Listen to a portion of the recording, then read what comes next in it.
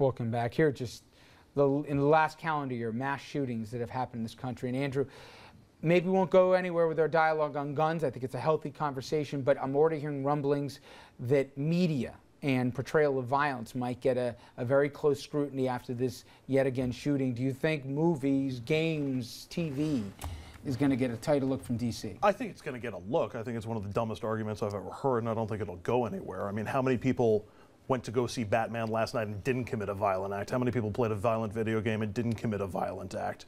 It's asinine to say so. It's not the thing that's killing people, it's the guns.